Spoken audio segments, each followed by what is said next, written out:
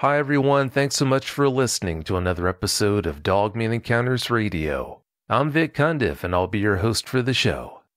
Before we bring on tonight's guest, if you've had a Dogman encounter and would like to speak with me about it, whether in private or on the show, please go to dogmanencounters.com and submit a report. I'd love to hear from you. If you've had a Sasquatch sighting and would like to be a guest on Bigfoot Eyewitness Radio, please go to bigfooteyewitness.com and submit a report. All right, let's bring on tonight's guest. Tonight's guest is Paul Levins. Paul, welcome to the show. Well, thank you, Vic. I'm glad to be here. Oh, it's great having you. Paul, please give us a brief bio on yourself. Well, I am a guy that grew up as an Army brat, and in my early years, I spent at least 12 years of my life, maybe 13, living in Europe and Germany. And, in between that, my father, he would have to go to Vietnam, and then we'd go to Wisconsin, up where my mother's parents are from. Well, actually, they're from Germany, too. They're all Germans. But we'd live up there, and then we'd move back to Germany and stay there for 3 more years. But most of my toddler life and preteen life was living in Europe, and that's where I had my encounter. Eventually, I joined the Army. Well, before that, I was actually, I grew up in Northwest Florida, and when my father retired out of the Army, I started working on the oil rigs and stuff like that. And at an early age, I started deer hunting. And I started going out in the woods hunting deer with neighbors that lived close by. And I started learning how to do that and understanding animals and the mannerisms of animals and things like that. And learned how to kill animals. I didn't necessarily always enjoy it, but growing up where I did, if you were a guy, you kind of had to do that because that's what made you what you were, but you did it in a respectful manner and you didn't do things in a mean way. And, just like a lot of people that you hear from, I like to fish every once in a while. Don't really like that too much, but I can catch them, and I'm not a bad fisherman if I have to. But eventually I joined the Army, and I stayed there for 20 years. I wanted to jump out of airplanes like my father did, and I did that. I was in the 82nd Airborne, the 101st Airborne. Went to long-range surveillance leaders course. I was in the Army Recon for 3.5 years, and eventually went to German Ranger School, which was fun. Then I went to American Ranger School, which sucked. And never do that again. But I won't have to because I'm retired now. But anyways, those are my experiences, as an adult. But as a child, a 12-year-old, I had an encounter with something that a lot of people are seeing these days. And whenever I saw this thing, don't know what it was, and I'm a recon guy. I don't say what I'm seeing. I just tell people what it looks like, and they figure out what it is. And I guess I've always been that way. But I saw something, and forever it's been on my mind. But when I saw it, there was a friend of mine that was with me, and we both seen the thing. And after that night was over with, we never talked about it again. And it was strange because back in those days, in the early 70s, we didn't have computers and we didn't have nothing you could go by, and for what some people like to call these things, Hollywood, every once in a while would show you a movie about something like this, and it just looked like a monkey on steroids. And what I saw after about, like I said, I put it out of my mind for years because I couldn't explain it, and I didn't think anybody would believe me. And I'm sure my friend felt the same way. And eventually my dad got reassigned and we come back to the States and my life started in a different direction. But around 2008 or 2009 at work, I was cruising the internet and I came across this story. It was a Fox News story with Sean Hannity. He was covering a story and it was about the Beast of Bray Road.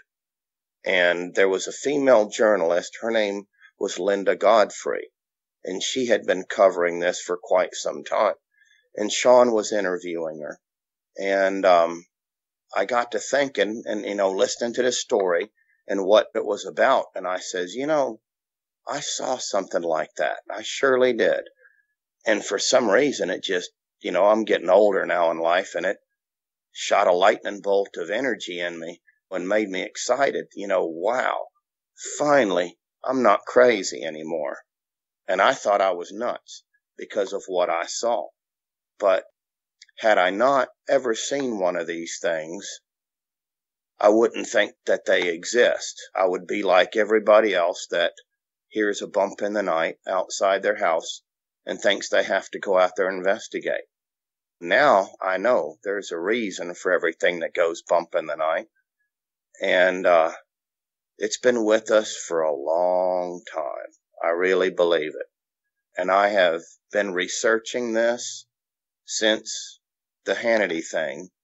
And I have found all kind of interesting information that's not, you get into this and there's a bunch of hokey stuff too, bunch of made up stuff, and you have to kind of read between the lines and listen to how people are talking and what they're saying, and you can always throw in well, what about that camcorder you said you had in your yard? How come it didn't see nothing? So you're always throwing those questions up. And I had to go back to the original thing. Had I not seen it, I wouldn't believe it exists. But I did see it. And I know they're here. And I don't know what they are, but whatever it was big, and it wasn't mean. It didn't show any type of hostility toward me and my friend. And it checked us out, and it got out of there. As a 12-year-old, I'm living in a place in Europe, and it's a very remote area, a place where most soldiers back in them days that were in the military did not want to get stationed at. It was a remote area, had really bad weather because there were a lot of hills and stuff around that kept clouds and fog and stuff like that. We'd get snow in May. Okay. That wasn't a crazy thing. We'd get snow in the month of May over there. But during World War II, this particular base, and the name of it was called Wild Flecken. Okay, Wild Flecken. Exactly the way it sounds. That's how you'd spell it. Wild and the word Flecken. And it was very picturesque. Just exactly the way you would think Europe would be. Rolling hills, heavy forests, not just pine trees, but big giant oaks, ancient woods, and lots of rocky creeks where there would be trout.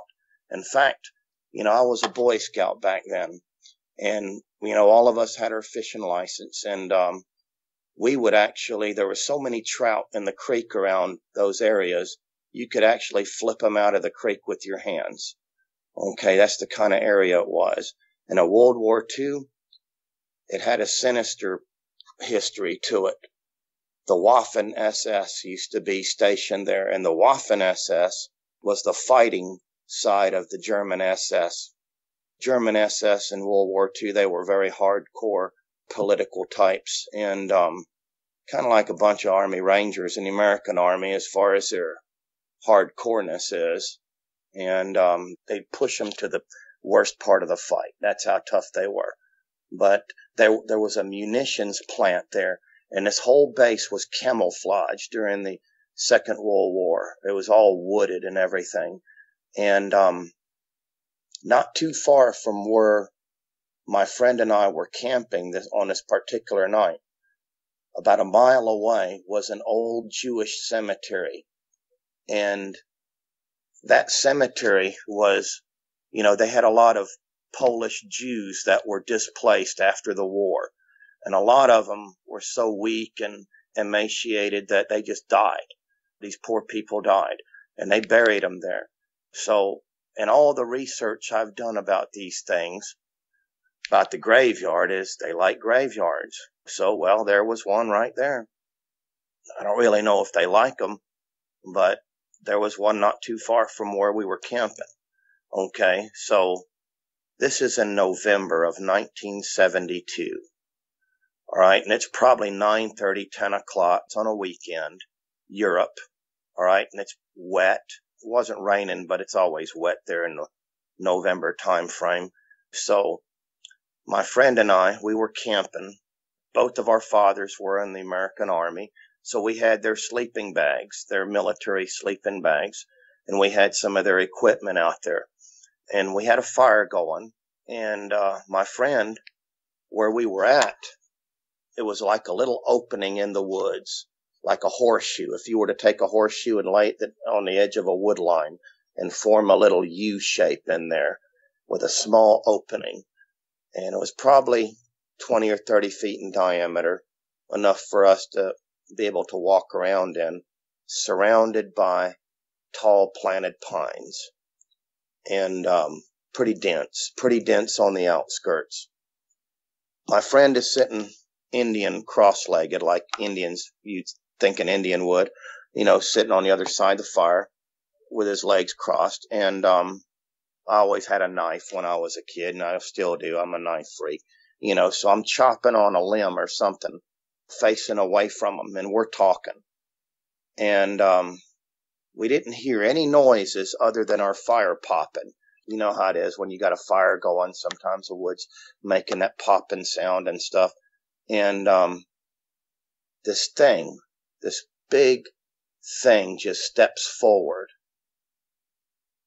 And there wasn't enough time for any of us to be afraid, but it was definitely something that we had never seen before. Now here's what you've got to picture in your mind. And this, to me, is the important thing of all of what I'm telling you. Standing less than 1.5 feet away from me, I could have reached over and touched it. It was almost like a German shepherd. Okay, and it was at least 5 times the size of a German shepherd. Not all big and bulky like an ape, but very lean and mean and tall. Okay, like an athlete, like a sprinter, like a quarter miler, somebody that runs all the way around the track. Somebody the big chest and big legs and, an athlete. Okay, and here it is. It's standing right in front of me, and it looks just like a German shepherd, but it's standing on its hind legs. And the first thing I noticed when it stepped forward, I looked up and I seen this big head. And it was a big dog's head, like a German shepherd's head, and really tall and pointed ears on the top of its head. They weren't drooping, and it was dark, so I didn't notice if they were moving back and forth. They didn't need to, because anything that was making noise was standing right in front of it. That was me and my friend. And I'm looking at this thing, and I'm thinking, goodness, what is it?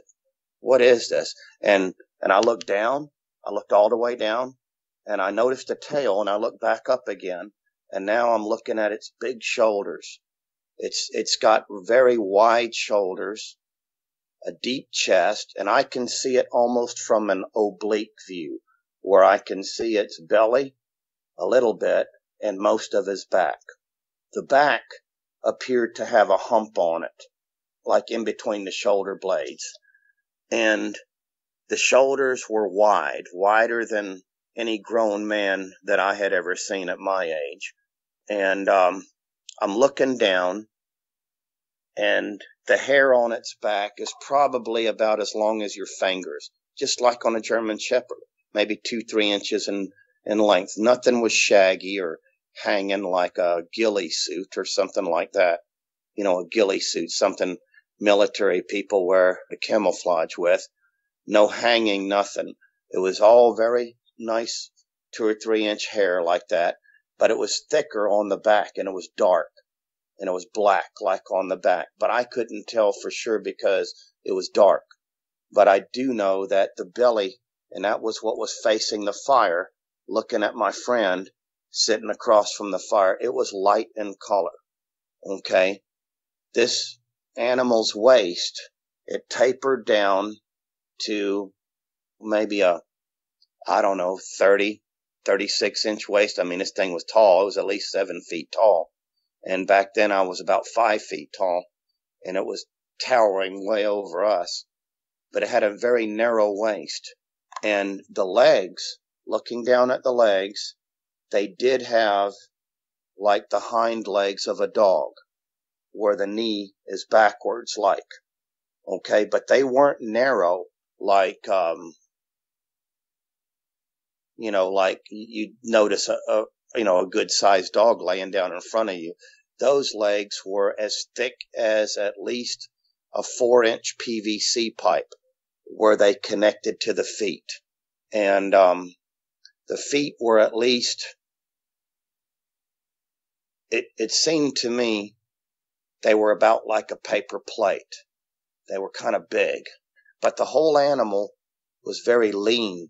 Now, getting back up to its upper arms, okay, and the length of his arms, the arms were very long, all right, and where they bent at the elbows, that from, that's our ulna and radius in our arms, okay, those two bones, where your thumb is, that's your radius, and the other one's the ulna, the one underneath, and it seemed that area was a lot longer than ours.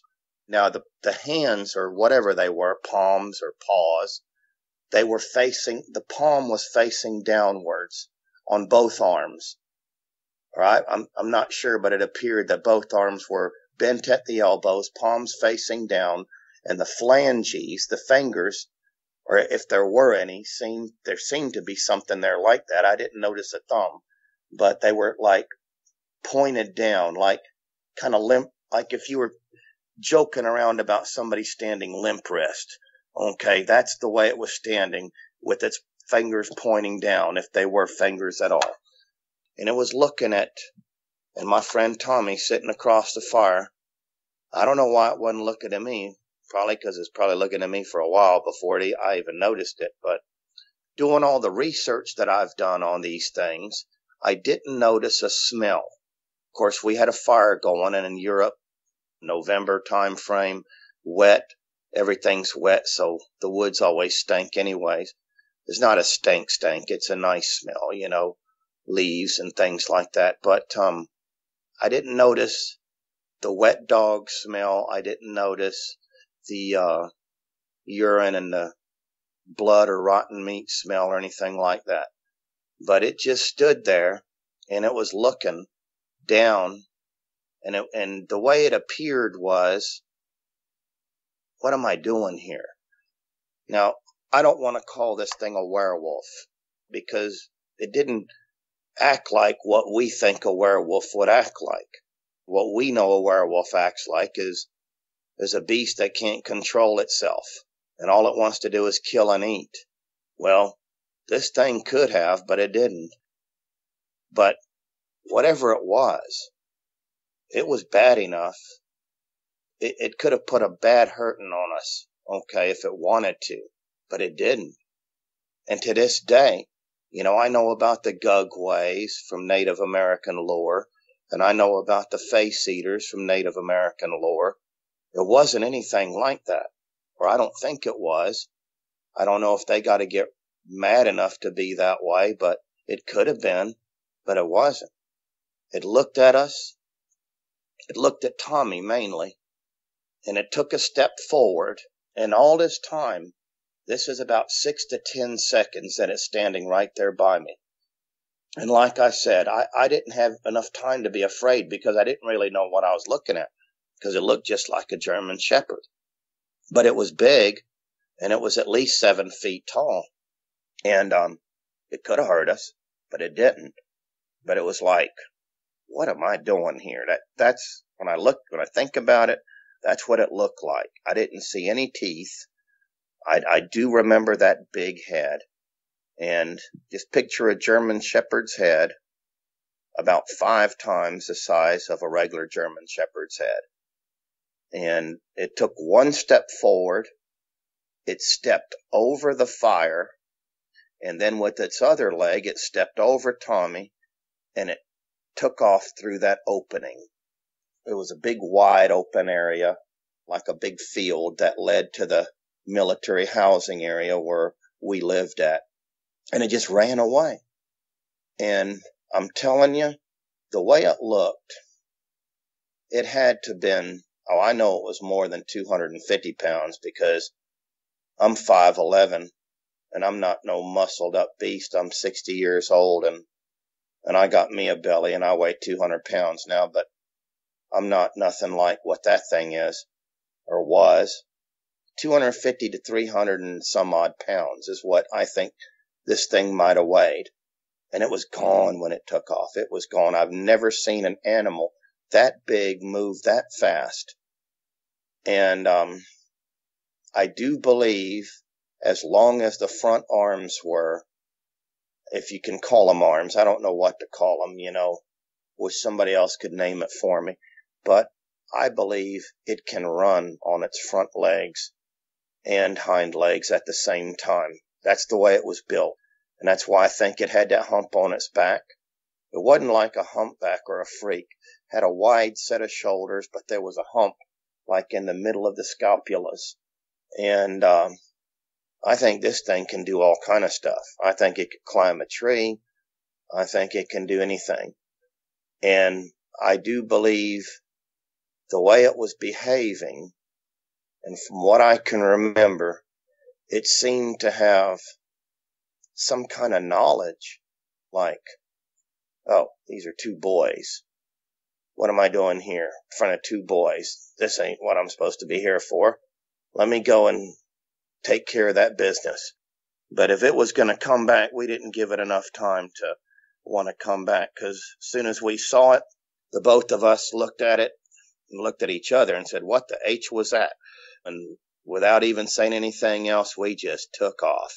And we run in the same direction it went, not even thinking anything, and made it all the way to his house and slept in his basement because we didn't want to tell the dads, hey, we left all your gear out there that they know if we lost, they'd have had to pay for, So next day we went out and got him, and we didn't even look for tracks. I just don't understand it. But that's how, growing up in the 70s, you're not a toddler anymore. You're in your preteens, and you're getting to the point where your parents only expect you to do what they say and not listen to really anything you got to say, especially in them times. In the 70s, pretty much didn't say nothing until you were spoken to. But anyways, that's what I wanted to share with everybody. And I wanted to share what it looked like and how close it was, and that it wasn't mean. I know there's different types, but I'm not sure which one I saw, but it surely wasn't the Gugway. So I did buy myself a rifle to deal with one of those if I ever had to.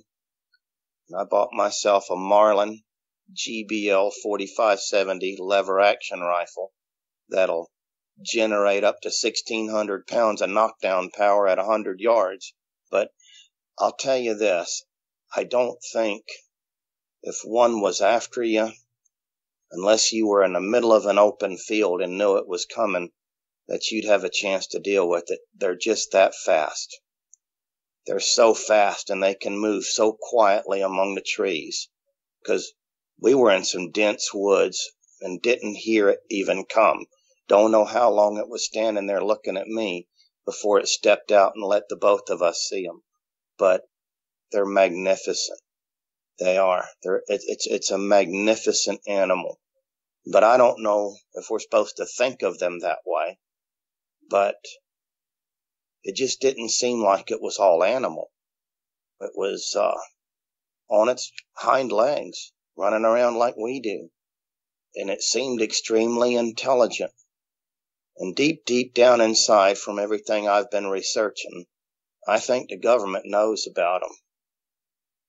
I really do. I don't see how something like this can exist, and only a few of us have seen them. And I'll tell you this, folks. Unless it was mean, and unless you were defending your children or yourself, and you were in fear of your life, I wouldn't shoot at one. There's no reason to. It's something, just like we are. And if I can hold my right hand up to it and let it see that there's nothing in my hand, I'll do that. Now, I'm not a tree hugger. I'm a former paratrooper and recon guy. I'm not a tree hugger. But recon guys are kind of hippies, you know. But I'm not going to just kill something because I can. And I'm not going to not kill it because I'm afraid of it. But if I'd have had more time, I might have said, hey, why don't you sit down and have some beef jerky with us, you know, and talk to us. Because it kind of looked like it could do all that, but I don't know. I might just be putting too much into it. But I'm just happy to be able to share this with everybody.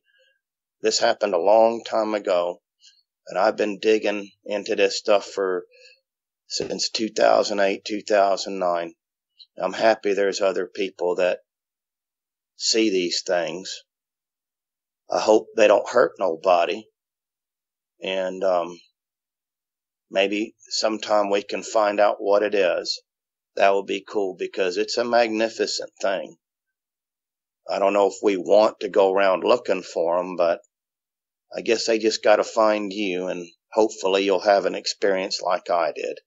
But it's been a pleasure for me to be able to tell y'all about it, and almost makes me emotional because, you know, all I got to tell anybody is my son, and he's like, hey, Dad, don't be telling nobody that crazy story. Or some of my students. I'm a land survival instructor for the Navy. I teach land survival to naval aviators, and I saw one. And just want y'all to know they're there, and I don't think all of them are bad, but you got to figure it out for yourself and see how you feel. Don't be naive and running around thinking you can put a collar on them and make a pet out of it, because it's a big predator. It's an apex predator. The way it's built and set up, it ain't no joke, folks. But I saw one, and I'm happy to be able to share that with you. Well, we're glad you came on and shared your encounter with us. Thanks for doing this. Before we move on with the interview, Paul, I want to thank you for your service to our country. Well, thank you, Vic. I volunteered, you know, and I was happy to do it. You know, my father did it before me, and I just thought it was part of me. And now my hard-headed son is in the 82nd Airborne, and if he ever finds out I done this, he's going to be lecturing me, hey, Dad, you shouldn't have done that. I just can't wait till he sees one and hope it's the same kind of experience I had. And then he can say, gee, Dad, just like he does for everything else, you were right about that. But I appreciate you giving me the time, Vic. And, you know, I've heard your show and enjoy the way you speak to people. You give them a chance and allow them to get it off their chest. I almost feel like I sinned somehow. And it was something, a burden stuck on me, like a big mystery that I had to find out, but I don't have the power to do it. And I feel better knowing that there's other people that have seen these things, and people like you that will allow us to speak, you know, and it just makes me feel good to know that, you know, I don't know, it's kind of emotional for me because I never thought I'd have the chance to talk to an audience. Don't know what the response will be. I just hope that people can get out of it what I got out of it. I saw what it looked like, and it's what a lot of people have seen, you know, and that's the important part. And I just wanted to contribute to that. Well, I'm glad that you feel so much better after having shared it like this. That's great news. Since you were so close to it but only had a side view, did you ever get to see its eyes? That's one thing I did not get to see, the teeth or the eyes. Okay. And of course it was dark, and its head was up higher. I was in planted pines at the time, and the pines were pretty close together. So, he was kind of up there, so he wasn't looking directly at me. But that is one of the reasons I've been trying to get a hold to my friend. And I've been looking. Even one of my ex-wives was trying to help me find him. And I've been looking for him. But what I've noticed are a lot of my friends aren't around no more. And I don't know why I've stuck around this long. I guess Big Ranger's got some more tasks for me to do. I just hope he can tell me, because you got to slap me in the face for me to take a hint. But I haven't been able to find him. He would have been able to answer that question, because he was looking right at him in the front. And I never did, we were just 12-year-old boys, and I never did say, hey, was it a boy or a girl? That thought never came to me, but I have heard other interviews where that question was asked, and some people were able to say yes or no. But that is the one thing, when I think about it, I never got to see the amber eyes. And in some ways, from what I've heard, maybe I'm happy I didn't, because I hear they can look right through you. But that's the part about what I noticed, how it behaved. I mean, it was like something that big, and it wasn't a person, okay? But it was that big and huge to where it could have grabbed me by the neck. I was that close to it, and could have reached over and grabbed up my friend and grabbed him by the neck, or done whatever, and picked him up off the ground and run off with us. But this thing, it was like a gentleman or a gentle thing. It could have done that, but it didn't. So that kind of helps me to understand when people say, yep, I looked in its eyes and it looked like it could see my heart. And it sort of behaved that it would have that kind of common sense, or that type of behavior, that it wasn't there to do mayhem and whatever. But I don't want everybody to think and be naive, because I've heard other stories. I don't want everybody to be naive and think, well, I shouldn't fear that. I'll just open up another sleeping bag for one. I don't know if you should be that way, but I don't think you have to show open hostility if you have the chance to encounter one like I did. And I've heard stories where they've charged people, and guy had a Bowie knife, and the thing recognized what the Bowie knife was and held him off for 2 hours, and all the while it was circling around throughout the night until 2-3 hours later, all the crickets came back, all the animal sounds came back, and it was gone. I don't want everybody to think, well, it's just like Mickey Mouse. It's a Disney character. I don't want everybody to think that. It's something to be respected. That is for sure. And it's just like us being here on Earth. Earth is here for us, but we're here to manage things and to treat things the way they should be treated. But I just wished I had seen the eyes, because that's what everybody talks about, are the amber eyes. But I do think the thing was extremely intelligent, because it didn't act like a crazy animal. It acted like, what am I doing here? Goodness, here's 2 boys. I don't want to see 2 boys. I don't want them to see me neither. Let me get out of here. And that's what it did.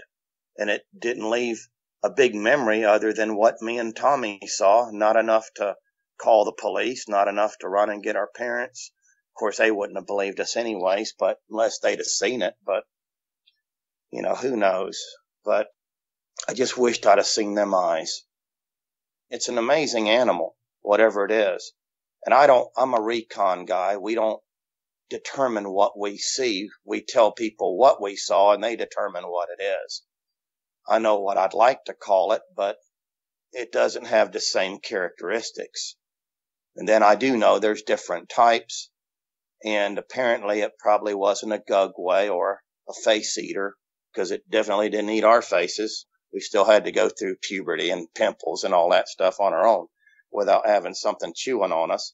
So it's an amazing thing. And I hope if we do find them and are able to catch one, we don't stick it in a pen like they do in a zoo, and then they just let it be. Try to understand it and let it be. You might not have seen its eyes, but you did share a lot of other great details with us, so that's still awfully impressive. You told us how big its head was, but was its head in proportion to the size of its body? It didn't seem like it was too heavy for it to carry because of how wide the shoulders were. Now, I didn't notice a lot of neck, but there was something there because there was a lot of hair. And I think that's where the hump was, dead center in between the scapula, and the neck came up from there, and the back of the head didn't really have a lump there. It was more straight, and straight up from the back of the head, that's where the ears come straight up from. And I would guess from the back of the head to the end of the snout was probably about 2 feet, about 24 inches, I'm guessing. But I'm just guessing that from a 12-year-old boy's thoughts back in 1972. It was a good size head, but it didn't seem like it had any trouble running around with it. It didn't seem like a bobblehead at all, not at all. It was proportioned because, like I said, he was like a quarter-mile sprinter, somebody like that, a quarter-miler. He's not a skinny guy, and he ain't a fat one neither, but he was lean and mean, like what I would call a fighting machine, something like if Bruce Lee was a werewolf, that's what he'd look like. But the head was, it was a big old head. It was. Later on in life, I ended up getting an Airedale Terrier, and that was a huge dog, and he had a big head, and his head wasn't nowhere big as that thing that I saw. And my dog, he was 95 pounds, and he had a huge head. A lot of people thought they used to think he was a wolfhound because he had all that wiry old hair on him. But that'd be the right kind of dog to chase one of these things, I think. I don't know if he could deal with it, but you need about 5 of them Airedale Terriers. But I wouldn't want to chase one. I just like to know they're there and maybe watch them so I could understand them. But it didn't look like he had no trouble toting his head around there, Vic. Toting in the South means carrying. It means that in the North, too. Oh, yeah? Okay. It sure does. No, that's okay. No harm, no foul. You described his fingers, but did you see claws on the tips of his fingers? I didn't really notice, and I wasn't paying that much attention. I just noticed that the phalanges, if they were phalanges, they were pointed downward like he was limp wrist, or it was limp wrist.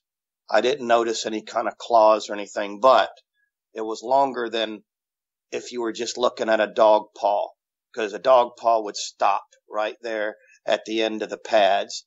But whatever this was, they were hanging down further. And like I said, I couldn't tell if there was a thumb because the radius, that's the bone on top of where your thumb is, that was the way he was holding his arms or whatever they were right there next to his body, palms facing down. So that would mean the thumbs would have been inside. So I didn't notice any claws, but there was something long there, like fingers or something hanging there. But it just wasn't there that long. It was about 10 seconds, and I was more in awe of its back and its legs and the tail. For some reason, the tail really got my attention because I was thinking, goodness, kind of thing are you got a big old tail. And that's what made me think. Because I'm telling you, Vic, it looked like a German Shepherd, but 5 times size and thicker, like if you were to put a Olympic type athlete into a suit that was like stretchy pants, yoga pants, and everything conformed except there was hair on the outside. You know, the legs, they were like, when they connected to the feet area, they were about like the size of a 4-inch PVC pipe. And the feet were like, and these are the ones he's standing on, they were like the size of a paper plate. But probably because it was dark is why I didn't notice claws. But I did notice the other stuff. The length of the hair wasn't really shaggy. It was about the same as you would think when you saw the dog, but well behaved as it could be for whatever it was. But for a split second, I did say werewolf because, you know, when I was a kid, it was the scariest monster, but that was always the monster you wanted to go see in the movies. But you didn't want to walk home from the movies at nighttime because of what you just saw. But that was always the one you wanted to see. But it just didn't behave that way. It didn't. And I was in awe of it, and I still am, because it was a magnificent animal. It was an athlete, just like an animal from the wild, a little bit bigger than man size, but very well proportioned, like an athlete, not a clumsy old gorilla-like thing. And even gorillas aren't clumsy, but wasn't clumsy like a bear, let's say. He could have danced. He could have done the hokey pokey. He could have danced. He could have done the Tom Cochran Life as a Highway dance, playing as Les Paul. That's how well built he was. It was just a magnificent animal. I'd never want to have to fight something like that, because I just don't, like I've said before, I just don't think you'd be fast enough to deal with it. You'd want a wall behind you so you could have it coming straight to you and nothing behind you. Just like when somebody breaks in your house, you're getting the corner, get your phone, got your handgun in your hand, you call 911, let them come to you. That's the way it would be if I had to deal with one. And I've dealt with things before, people, but I don't think people are as smart as something like that, because, you know, you're dealing with something that can smell you, can know when you're afraid, can hear your heartbeat. You can't hide from it. It knows everything about you just by smelling you. And it's just a magnificent thing. And I just can't get over being able to tell people about it. And one day, I'm going to see another one. Because for some reason, people that have seen them before, it's like seeing a snake. When you go out in the woods, there's some people that are just blind to everything, especially in the times of cell phones where nobody pays attention to their surroundings. But once you see a snake, you'll always see a snake. You know, you can determine a snake from a root on the ground, just from a glance. Once you see one, you'll always see it. Because it's like when I was deer hunting as a kid. You know, I started deer hunting when I was in 9th grade, and I never killed a deer until after I graduated high school, because I never knew what I was looking for. Nobody ever told me that part. You're looking for a large dog, dude. Here I'm in Northwest Florida looking for white-tailed deer, thinking I'm going to find an elk, you know, and one day I see a belly. I see 4 legs attached to it. I see a tail twitching. And then I go up the body and I see an ear twitching. There it is. And once you see it, you can always pick them out. And I believe I've been blessed with being able to see one. Even though I saw the one I saw in the dark, I still know what I'm looking for. And I know they're fast. And when you see shadows, it might be that. Of course, I seen a shadow at 4 o'clock in the morning taking a shower this morning in my bathtub. So I don't know what that was, but there ain't no Dogman in my house. But I don't think your house could hold one. They're too big. He'd be bumping his head, slipping around on the wooden floor because he wasn't getting no grips. He wouldn't be comfortable. He's got to be outside running on the leaves.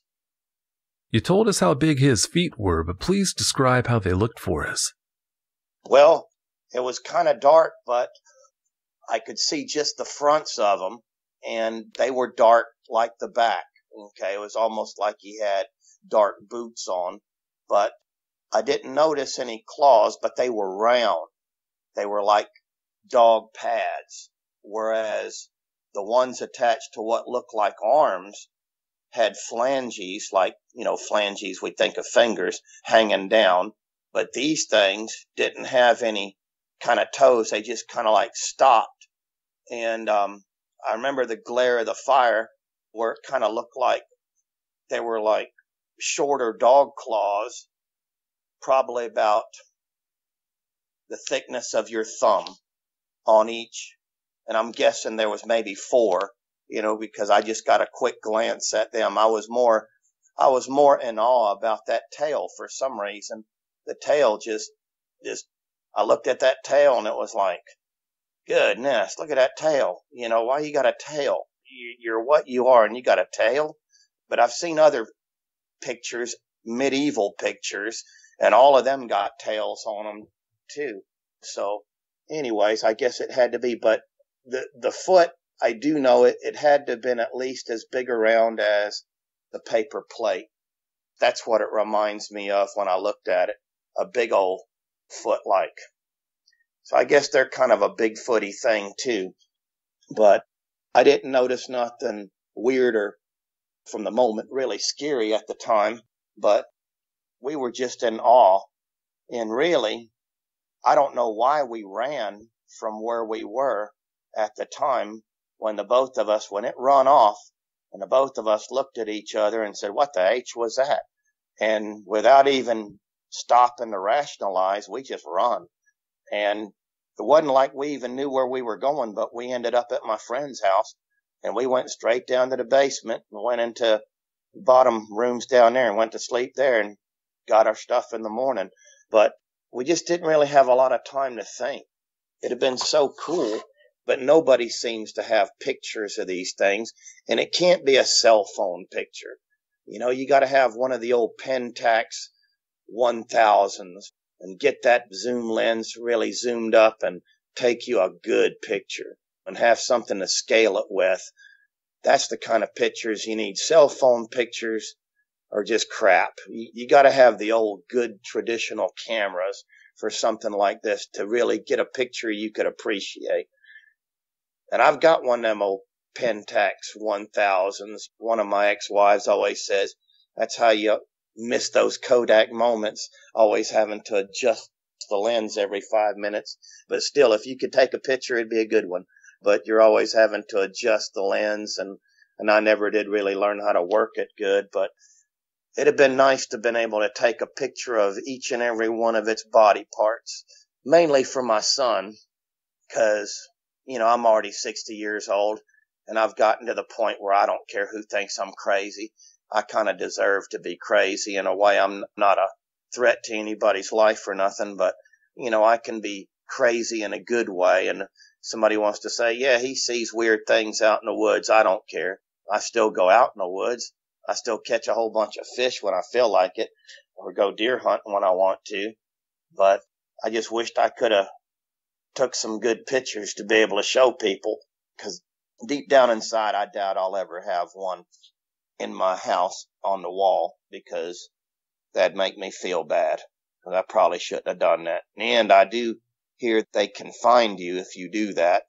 Don't know why they can, but that's why I think there's something supernatural about them. When this thing was around, it was like it understood. Here's two boys I don't have to have any fear from, and it was just too big to be afraid of us.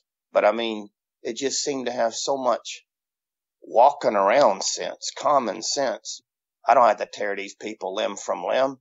What am I doing here? Let me get out of here. These two dumb old boys.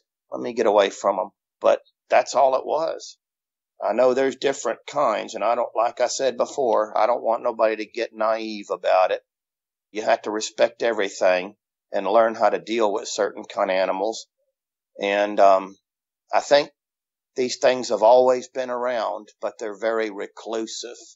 They don't want people to know that they exist, because we have a thing called a government, and the government comes in there and does their nasty stuff like killer bee experiments and stuff like that, and we just don't need people messing with them. And I think these things would rather be reclusive and be on their own. But as houses and subdivisions and things get built in rural areas, that takes away all their space. And an animal, if you know animals and understand them, take, for instance, a mountain lion.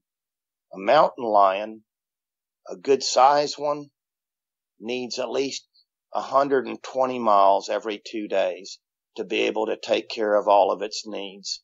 And an animal as big as something like this, and if it were a carnivore, it would need a whole bunch of space, especially if it was trying to stay away from developed areas where people are. Because once you kill a person, that starts bringing attention to what happened. And you get these crazy investigators, people like me, thinking, well, let me go out here and see what I can find, and digging around. And you don't want to bring attention to yourself. But, yeah, I wished I'd have got to see its feet, but I surely didn't see them that closely. Oh, that's all right. We won't hold that against you. Like I said, with all the other details that you did notice and share with us, no, I think you did a really good job. You said he was close enough to touch when he stopped by you. Did you ever think about reaching out and trying to do that? At the time, no, I didn't.